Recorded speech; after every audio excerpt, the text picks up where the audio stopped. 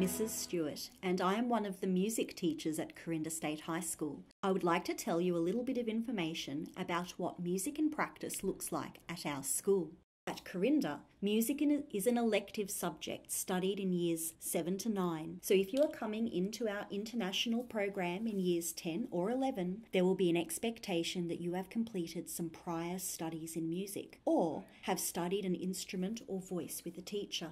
You should be interested in performing and how music not only entertains but communicates messages to an audience. In Year 10, we introduce you to jazz and blues as well as popular music. In Year 11 and 12, music and practice, students are given the opportunity to engage with music and music production. Students explore and engage with the core of music principles and practices as they create, perform, produce, and respond to their own and others' music works in class, school, and community settings.